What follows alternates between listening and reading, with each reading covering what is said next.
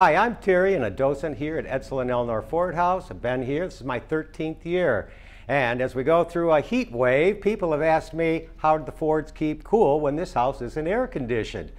Well, they had several ways. And first, well, they could enjoy their beautiful screened-in loggia on the terrace. There they could take in the views of Lake St. Clair and those nice breezes coming off the lake. And I'm sure a nice iced drink.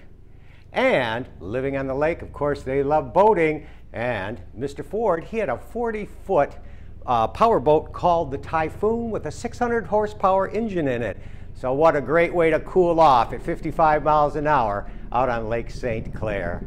And of course, here at Ford House, the 132-foot freeform swimming pool. And we have many home movies of the family enjoying the water and sitting around having a great time with a cool drink.